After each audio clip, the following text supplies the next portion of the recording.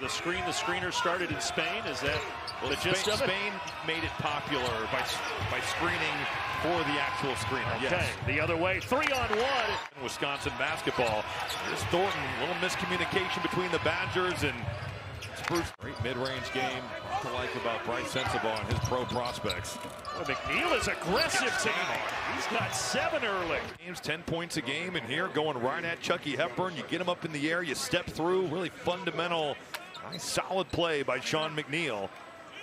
I'm telling you, it's all about. There's no reason why the Badgers can't find their rhythm and get right back in this thing. Last year, Greg Gard, Big Ten Coach of the Year. And what a move! Sean McNeil, have a night. And at Penn State and going forward, you win a couple games, you build that confidence. This is Sean McNeil putting Connor Essegian in the mix. They are putting Essegian in actions, and they are making him guard. Now Sean McNeil is just having a field day.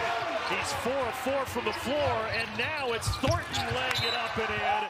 Bruce Thornton just shooting through the passing lanes and making a play defensively that leads to an easy 2. Thornton and McNeil have combined for 18. By now it's Suing.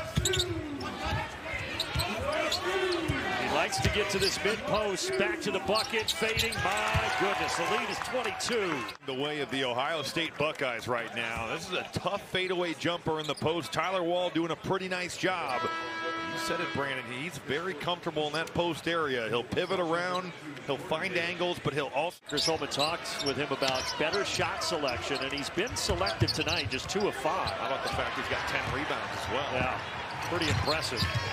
Another turnover. Here he is, and Sensabaugh buries it. We know he can do that. That's what he's done all year long. Likely drive and kick. Suing thought about it. Suing, yes, and the foul.